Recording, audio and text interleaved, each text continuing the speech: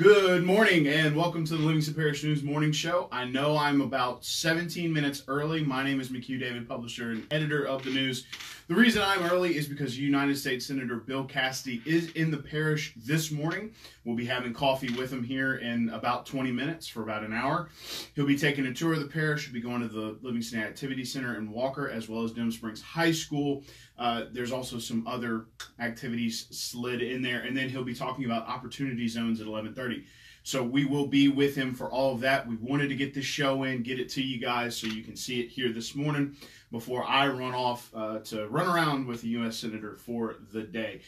Good morning. My name is McHugh David, publisher and editor of the news. We are on the news is on Facebook, LinkedIn, Instagram, YouTube, and Twitter. We're also online. We're twice a week in print. We'd appreciate you checking us out. www.livingstonparishnews.com. These shows, if you ever miss them or don't have time to watch them in the morning, we post them at www.livingstonparishnews.com/podcast. We have audio and video versions. If you're joining us live, we appreciate it. If you're watching us later or listening to us later, we appreciate that as well. Thank you. Traffic this morning. I'm a little early, so it's kind of a different little traffic pattern, but right now, heavy delays on 16 and Hatchell Lane in Denham Springs, in and around the high school and the junior high elementary out here. Tough morning for the traffic. Excuse me, having a little sinus trouble this morning as well. Delays on I-12 westbound, heading back past Jubin Road. Delays north and south of Live Oak High School as people are trying to get to school this morning. No delays on 64 as of yet, heading into Central. Minor delays at 190 4-H Club Road and River Road. It's currently 72 degrees, high of 97 today. Going to continue to be sunny and hot as we head into the weekend. Running through a quick show today. The news is aware of the issue surrounding Miss Delia Taylor and her husband Jeff Taylor. It was broken by WBRZ yesterday, their investigative unit. We have touched base with the Taylors. They will be coming by the office this afternoon at 2 to talk to us about the details that they shared with WBRZ, saying that most of it just is not true. One of the more important things is that as a sole proprietorship, Ms. Taylor and her business are registered through the Louisiana Department of Revenue, so that part was not completely true. We will be looking for that number this afternoon to confirm as well. Might not be tossing it out to you guys, but just to make sure that they have it. This is also, we are confirming with a few other political consultants that the way that they were doing business is kosher. So we'll be coming at you with those details probably this afternoon on this afternoon's show. So please be on the lookout for that. Parish President Leighton Ricks did veto the grinder pump ordinance that was passed 2 weeks ago today, actually, after he came back from arbitration proceedings in Washington, D.C. over inundated roads.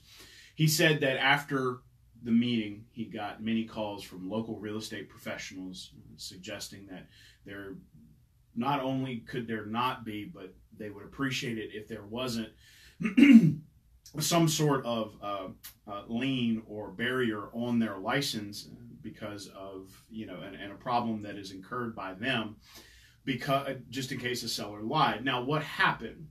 Let's back up to the ordinance. The ordinance itself suggested, or said that any home that has a grinder pump in Livingston Parish, that must be disclosed on the listing agreement, as well as the disclosure papers for what's going on with the house. That's part of a normal real estate transaction. What the ordinance said was that the burden would be placed upon the seller and the real estate agent. The intent was to make sure that the real estate agent asked the question. A local real estate agent by the name of Taryn Krinkbaum suggested to the council at that meeting that if the council really wanted that, they could approach the Baton Rouge Association of Realtors, who puts together a lot of those forms, and find a way for them to include it in the base form. The council didn't really heed what she had to say at the time, but after all the phone calls that Parish President Leighton Ricks got, as well as a call from Ms. Krinkbaum, he vetoed it, returned to the council, and said, we'd like for you to repass it without the real estate portion or real estate agent portion of it, that the burden would lie on the seller. The R.C. Bubba Harris, who's the parish councilman for District 5, agreed. So it looks like that will be coming back up either this parish council meeting, which is a week from today, or the second parish council meeting of the month, which will be in September. So we'll be keeping you apprised of that issue, but it looks like they're still going to get back into it, just not in the original form that it passed. Again, President Leighton Ricks vetoed that. The sub-chapter to that is a resident of Serene Acres, which all have grinder pumps, and this is where a lot of this started. Has been looking for paperwork, as we mentioned. His name is Eric Harrell. We finally got some of that. We haven't gotten everything that we're after. A lot of interesting pieces to that puzzle for Serene Acres, as well as the inspections that were done. We're still sifting through a lot of that paperwork, although there was a piece from the Department of Health and Hospitals that said those grinder pumps would be maintained by a homeowners association. There is no homeowners association there, nor has there been. So we'll be working through that paperwork to try to see what exactly happened and why those grinder pumps, which were not supplied the appropriate electricity, both the feeding and emptying tubes were not large enough. The horsepower was not high enough on the grinder pumps to handle homes of those size, as well as the containers were not large enough to contain all that stuff. And folks, if you're wondering what a grinder pump is, it's a sewer implement that does exactly what the name suggests. Please use your imagination.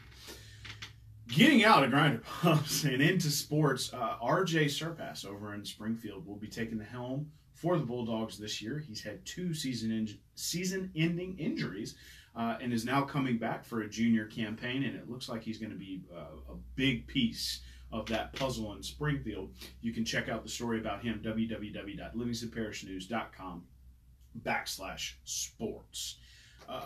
Really interesting story out of Albany. This was written by Mr. David J. Gray. A Captain Patrick Friedman, a native of Albany, Louisiana, relieved Captain Chris Cavanaugh as Commodore of one of the Navy's most decorated submarine squadrons during a change of command ceremony on August 16th. So just an amazing opportunity here for an Albany native. He will be taking control of that squadron. You can read about that www.livingstonparishnews.com/living. That story came out yesterday. And last but certainly not least, and as many people suggested, he got a few congratulations and then a few it's about times. But Mr. Chase Tyler has been inducted into the Louisiana Music Hall of Fame. He is a Denham Springs native. If you want to read about that, it's at www.livingstonparishnews.com/arts and entertainment. One more time around with the traffic before I got to head out. Traffic is now backed up. I-12 westbound past Jubin Road. It's here about 7:20 in the morning. Delays starting to occur at Jubin Road and 190 at that little T. Heavy delays on Hatcher Lane as well as 16. Heavy delays on 64 now. It didn't take long, about 10 minutes of our show, for that to start stacking up heading into Central. Still some delays at 16 near Live Oak High School. Your delays on I-12 will dissipate probably around Sherwood Forest and then relatively clear even through the 10-12 split heading into Baton Rouge. One more reminder on your weather. It's currently 72 degrees. 97 is your high. We'll probably feel like somewhere in the hundreds. No rain today. No chance of rain. It's going to be a bright and sunshiny day like it has been for a couple of weeks. We want to remind folks that our weather and traffic are brought to you by brproud.com, which is WVLA, NBC 33, and WGNB Fox 44. One more time, I know I rushed through today's show. My name is McHugh David, publisher and editor of The News. The News is on Facebook, Twitter, LinkedIn, Instagram, and YouTube. If you ever miss one of these shows, it is on our website, www.livingstonparishnews.com/podcast. We post them there. They are free. You can watch them at your leisure. We'd appreciate it if you would. There are audio and video versions for whenever you'd like to check them out. One more time, I am heading out to be with Mr. Bill Cassidy our U.S. Senator Bill Cassidy and his group as they travel around Livingston Parish this morning before an Opportunity Zones meeting at 11:30. Thanks again for joining us. We hope you have a great and beautiful Thursday.